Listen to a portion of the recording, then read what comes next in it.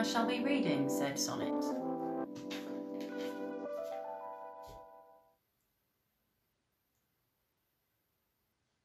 Here we go. Good afternoon. No, I hope you're all right.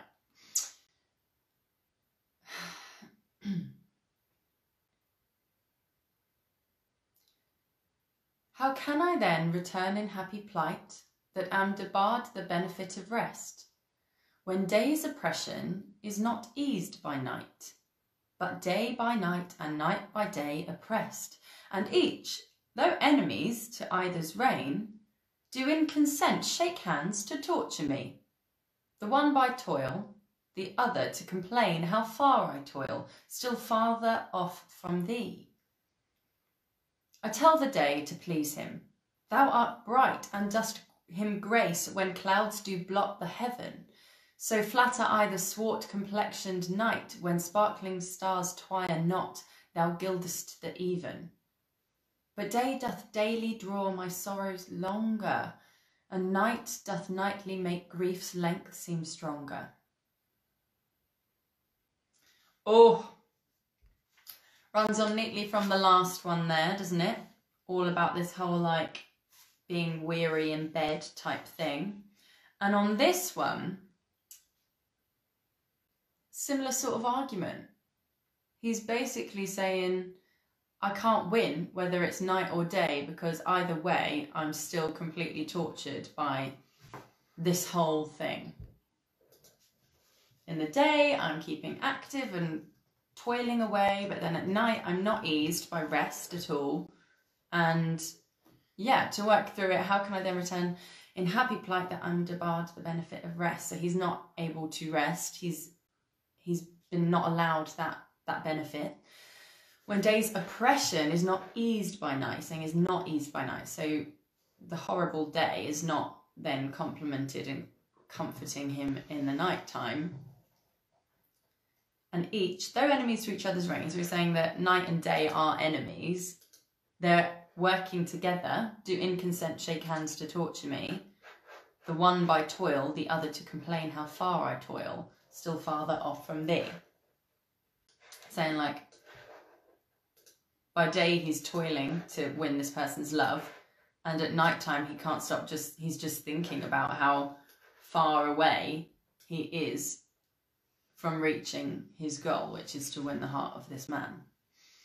I tell the day to please him, thou art bright and dost him grace when clouds do blot the heaven. And he's saying, like, I'm trying to ask nature and night and day to cut me some bloomin' slack here.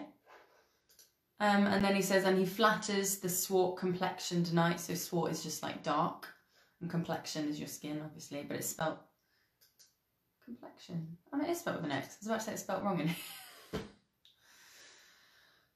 When sparkling stars twire not, thou gild'st even, but day doth daily draw. Love that. But day doth daily draw. Tricky, that one. But day doth daily draw my sorrows longer, and night doth nightly make grief's length seem longer. It's just like, oh. But day doth daily. Every day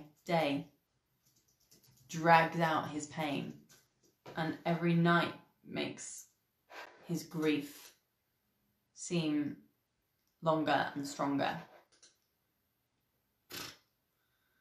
Poor guy, you know what I mean? He's going through a bit of a stinker, wouldn't you say? So I'll read it again, and tomorrow will be Sonnet 29. Good one, that. Uh-oh, excuse me a second. Ah!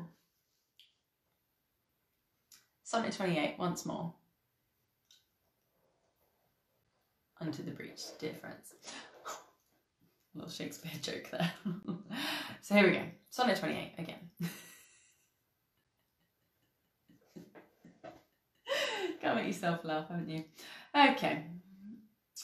How can I then return in happy plight that am debarred the benefit of rest, when day's oppression is not eased by night, but day by night and night by day oppressed? and each, though enemies to each other's reign, do in consent shake hands to torture me. The one by toil, the other to complain how far I toil, still farther off from thee. I tell the day to please him, thou art bright and dost him grace when clouds do blot the heaven. So flatter I the swart-complexion'd night, when sparkling stars twire not, thou gild'st the even. But day doth daily draw my sorrows longer, and night doth nightly make my grief's length seem stronger. Pippa added an extra syllable in that final line there. I put, a night doth nightly make my griefs. That's not right. A night doth nightly make grief's length seem longer. It's quite difficult to say this one, which is most likely intentional, I'd say. And night doth nightly make griefs. Going from a k to g, like they're tricky sounds to make anyway. I'm talking more, sorry. Like they're really tough for me because I think I have, from where I'm from, my Essex accent means that my kind of palate and the back of my tongue is quite low and it doesn't engage very well. And I am very aware that I have a bit of a weak R. So going from a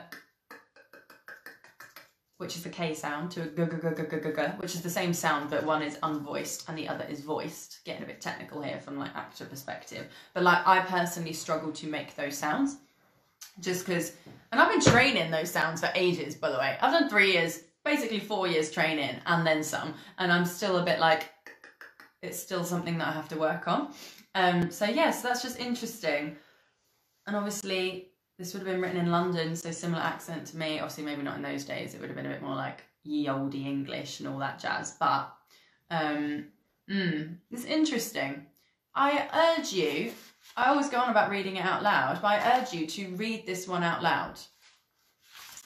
Because it's quite simple to follow, I think, in terms of the point of the sonnet, but also to get your lips and teeth and the tip of the tongue around the glorious words that Billy has decided to put together into a sonnet. Fabulous. Well, that's it. Sonnet 29 starts like this. Here we go. When in disgrace with fortune and men's eyes. It's going to be a corker, that one, isn't it? Fabulous. Put my bookmark in. Do a little bit of work on that later. Pleasure to see you all. Thank you to Billy. Thank you to Billy. And thank you to you for watching. Goodbye.